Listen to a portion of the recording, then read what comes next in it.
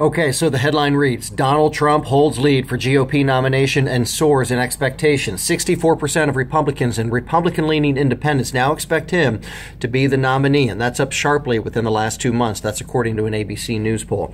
Even if you read that Ted Cruz is neck and neck with Trump in other states, that doesn't necessarily seem to be the case here in South Carolina. The lead is wider. Today in Lexington County, Trump will appear at a campaign stop at Harmon's Tree Farm. There's no word if he'll partake in the chicken bog that will be served up to all the attendees. We do know that former longtime state lawmaker Jake Knotts will officially endorse Trump.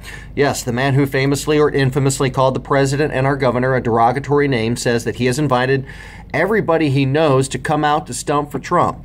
Knotts' characterization of Obama and Haley was called racist and now lives on in South Carolina political history, like it or not. He's been out of the public eye for several years, ever since Katrina Shealy won his spot in the South Carolina Senate. And sure, he's been influential out in parts of Lexington County, but his reemergence on the political scene makes me wonder if he's got something cooking other than chicken bog.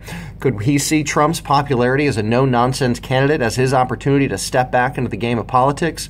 We shall see.